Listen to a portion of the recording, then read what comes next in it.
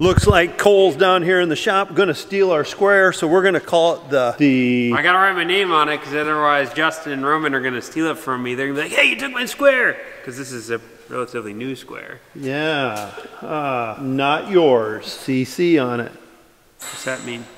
Coles, or put DC or I'll think about it a little bit.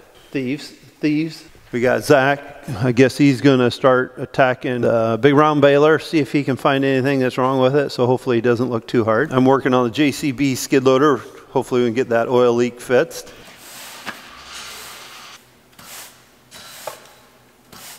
Bucket's starting to tilt. There must be water in the bucket, so now it's starting to drip out here. We'll see if we can tip it back without...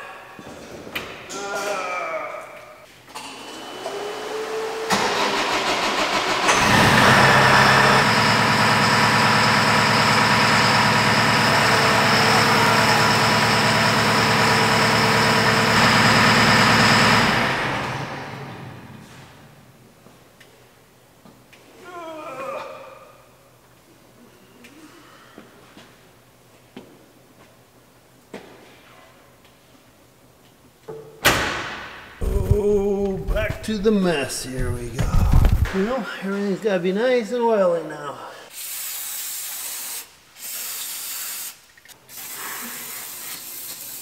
We got an oil line leaking down here in the little JCB.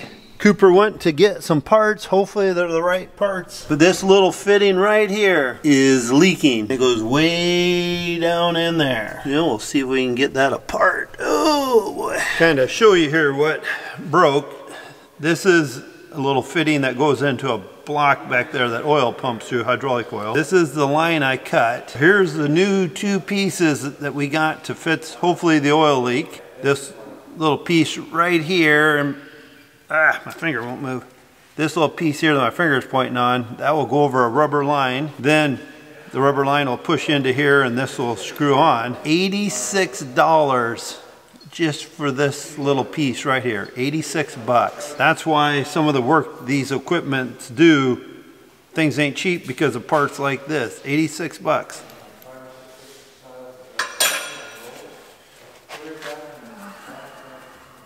We are hoping this repair job takes care of the leaking, because every time we've had to take that line off or it's not working, it sits there and drips and it empties out our hydraulic tank, which kind of gets a little expensive and messy. The coop's gonna fill it up right now with hydraulic oil, and that's what kind of gets the guy sometimes is the price of parts. We fall over. Some of the parts is like, are you joking me? And the other parts, you think they're gonna be really expensive and you might be happy with, but when you start messing with a lot of this stuff. The last couple days we dug a couple graves. I got a couple more coming up, and we got one for tomorrow. So me and Cooper are loaded up.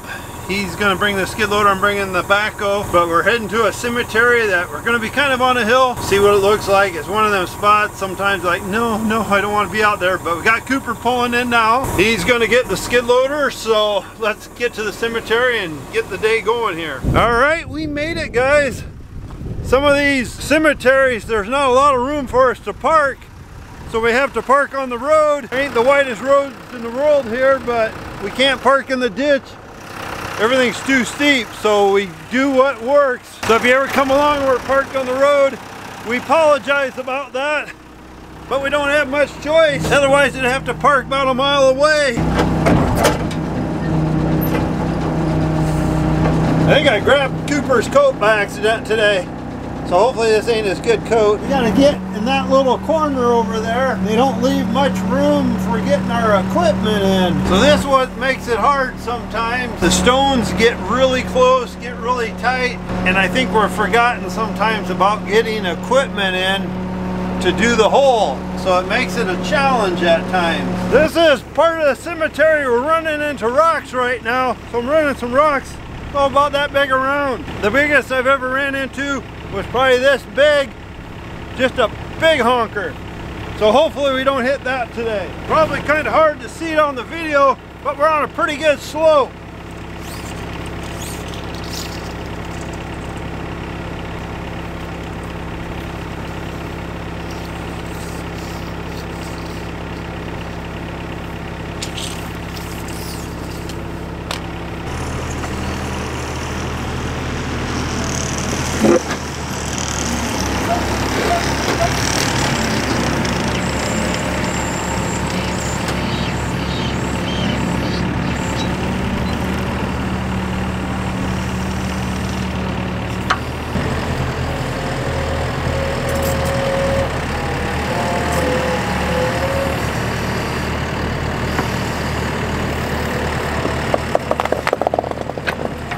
We're gonna do cleanup now, but when I was getting on the bottom of that grave, I'm about 5 foot 6 inches deep.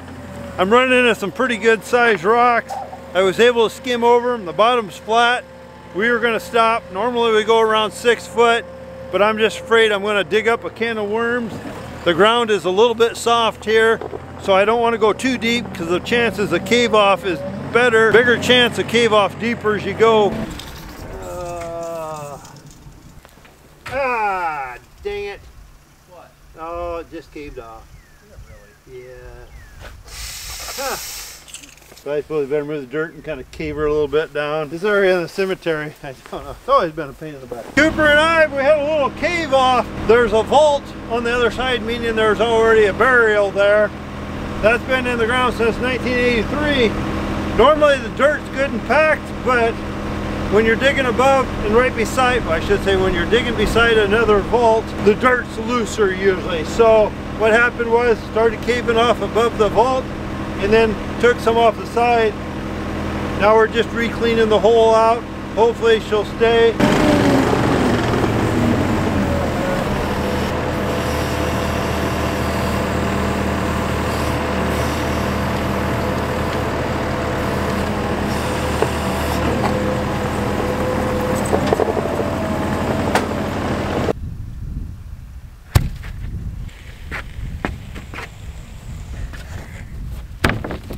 I don't know how they...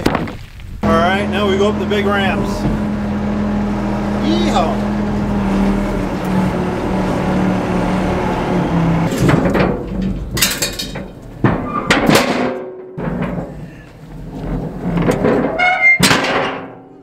Something a guy don't think about when we're out here at the cemetery. Like today we got the skid loader. Then we have to have a pickup that pulls the skid loader. We have a trailer that's got to be for the skid loader. You got the semi to pull the backhoe. We got the backhoe trailer. You got the backhoe. Gets to be a lot of wheels on the ground. The grave digger, this is the machine we use out in the cemetery when the ground is frozen. It's got like 360 teeth, 36.5 inches wide, I think it is. It goes down in the frozen ground and it can pull itself 8 feet long to make a perfect grave.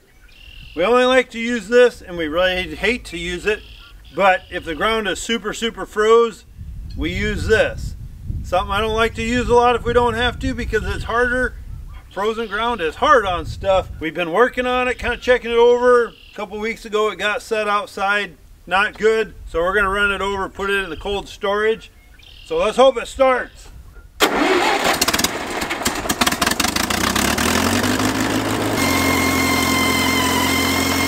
One thing, this thing's 3-wheel drive. It runs off all 3 wheels. 2 wheels back there, 1 wheel right here. Usually when we run this machine, it is so cold out, nobody wants to be outside. In a way, it's kind of a simple machine, but in a way, it's kind of a picky little machine also. This is probably the biggest thing of all when you're pulling down the road, this little bugger. You gotta make sure, take the wheels out of gear. Otherwise you take off, you hear, and not good. Well, I think we're all right. I know what you're probably thinking right now. What are you doing now, Daddy Cornstar? Well, need to wash my truck. It's really not. Hi, Ellie. Hi, girl. Hey, you go lay down. You know better. Go on. Go out and count the butterflies. You move it. Go on, Ellie. Move it. Move it. We're using the ProLine soap. Get on the description down below. You can check it out. This is what we use to keep our vehicles clean though. I'm going to spray it on this truck, let it sit for probably 5 minutes because it's not over dirty, and then we'll rinse it off and make her look nice. Oh, shaving cream. I'm going to let it soak on for about 5 minutes and then we'll rinse it off. And then we got this ProLine wax also that I'd like to spray on it, and that's green. This stuff is kind of a purplish color. Hey, you go out there and chase the beetles around. You don't chase the wand. Warning, warning. Next time, you'll get warned again. Now go lay down. Don't look at me like that, dog. I'm the boss. I don't want you to be chasing the wand, because otherwise you think it's fun to chase things and you'll start chasing vehicles. No. So be good. You'll be going sitting in timeout. We'll put a cone on your head. But this is our wax. We're going to spray it on now, leave it on for 3 or 4 minutes, and then we'll wash it off with cold water. I'm actually spraying it on with cold water also.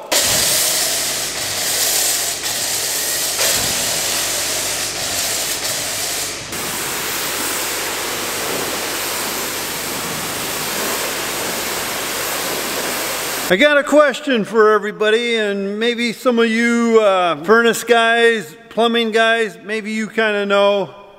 Our hot water heating system up here on the wall, that is an instant demand. So when our floor heat says it needs heat, that kicks in. The last couple years we've been having issues with it where when it kicks in, the machine will kick in, and then all at once, boom! It's a big boom.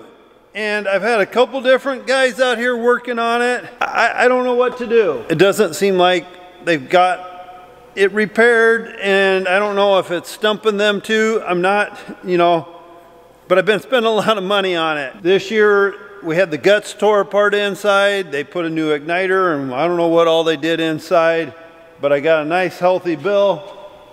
Right away, boom! I know they came back out and looked at it, and boom! It just kicked in. I hope one of these days when I'm filming it will kick in. I mean, it is a big boom. It almost seems like it's going to blow off the wall. I'm stumped. I don't know what to do or who to call. I need to call the repairman back, see if he can do something. Kind of frustrating when you want to get the problem fixed. And I know a lot of the repairmen right now, it just seems like they're busy and it's hard for them it's nerve-wracking. So what I was asking, maybe some of you guys, and I know some of this stuff is hard when the repairman comes out. They don't always do it when they're here, so it's hard sometimes to fix a problem. But I thought, well, maybe one of you guys out there had the same issue. What maybe made yours, or what did you do to get it repaired? But I love that floor heat, and I know sometimes a guy works on one thing, it could be 2 or 3 other things that's causing the same issue. Just because you repair one end, maybe that's acting up too. And so I know that. I'm not trying to blame the repairman, but I know it's getting expensive, and